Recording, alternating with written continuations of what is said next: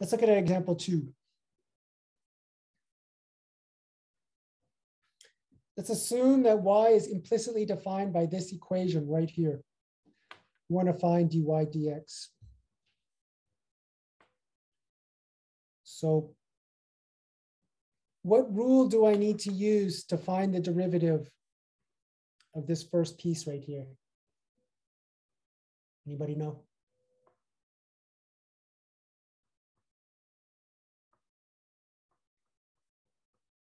That's right, product rule. So the first function is x to the 5th. The second function is cosine of y. So when I take the derivative of that, the derivative of x to the 5th is 5x to the 4th. As we do the first function, you keep the second function, which is cosine of y. Then we got to multiply by the derivative of the second function. I'm sorry, add what you get when you multiply the derivative of the second function. What rule do I need to use to find the derivative of cosine of y?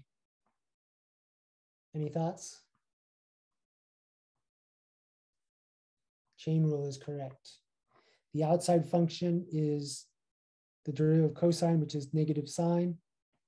You keep the inside, which is y. You multiply by the derivative of the inside. So the derivative of y is dy dx. That's the derivative of the second function, and you keep the first function, x to the 5th. Okay. That's just the left-hand side. So now we got to calculate the derivative of the right-hand side. The derivative of 5x is just 5. And the derivative of 2 is 0. So I'm going to rewrite this to make it look a little prettier. So this will be 5x to the 4th cosine of y minus x to the 5th sine of y times dy dx equal to 5. I'm trying to solve for dy dx now.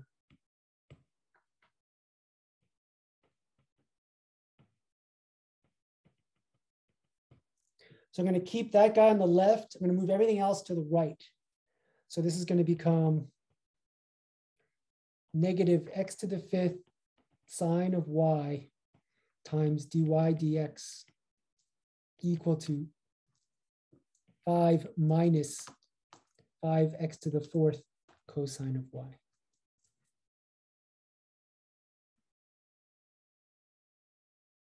Oh, sorry, I didn't even see I forgot about the plus y. Thank you.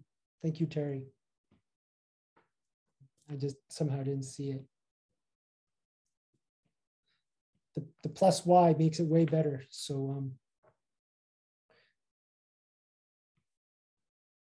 let me just delete this part here for now.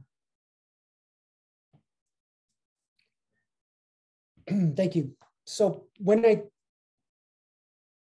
take the derivative of y, which is right here, which I just skipped, what's the derivative of y? The derivative of y is dy dx. I can't just say what it is explicitly because my function was implicitly defined. So anytime I see a y and I take the derivative, I just call it dy dx. So this is a dy dx here like this. That makes sense? So now we want to solve for dy dx. So what we do is we keep anything involving dy dx on the left side. We move everything that doesn't involve dy dx over to the right side. So this becomes, if you don't mind, I'm going to put the dy dx in front minus x to the 5th sine of y times dy dx. That's equal to 5 minus 5 x to the 4th cosine of y. I hope it doesn't bother you that I just interchange these two, just because I like the subtraction instead of just negative plus something positive. So now that I have all the dy dx's on the left-hand side, I'm going to factor.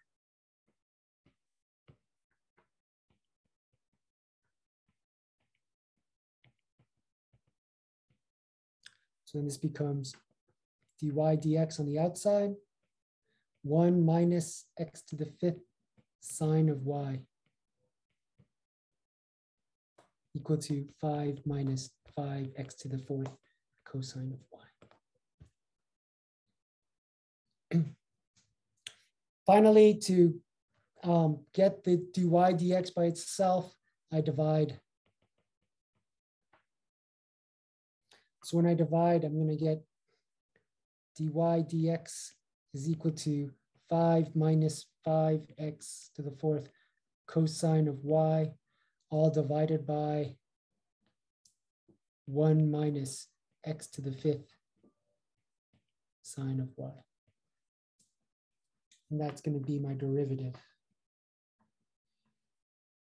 As I said earlier, a lot of times when you take the derivative of implicitly defined function, your answer is going to be involving both x's and y's. A student asked, how did I get this 1 here? You can almost pretend that there's like, it's like 1 times dy dx. So then when I pull out the dy dx to the left, it's like the 1 remains there. Does that make sense? It's kind of like how when you have x minus x squared and you pull out an x, then there's a 1 minus x like that. It's the same idea.